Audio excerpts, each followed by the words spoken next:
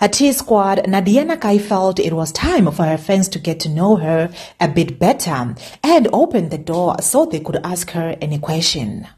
Of course, one of the questions she was asked is who she was dating.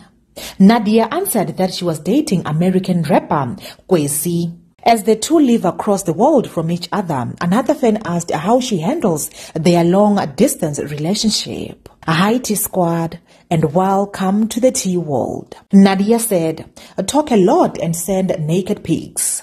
T-Squad, another fan asked how she dealt with her first heartbreak. And surprisingly, Nadia's heart has never been broke before. Lucky girl. I don't think I've had an actual heartbreak situation yet.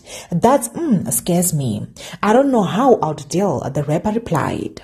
At T-Squad, another interesting question she was asked was what advice she would give a 20-year-old. Nadia Nakai said this in response.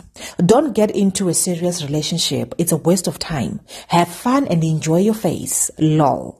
One wonders if that's why she never had her heart broken, because it was all fun and games with her exes, who include rapper Vandilembere. The rapper was also asked if she is bisexual, and she answered that she had not explored it, but there were definitely women she was attracted to.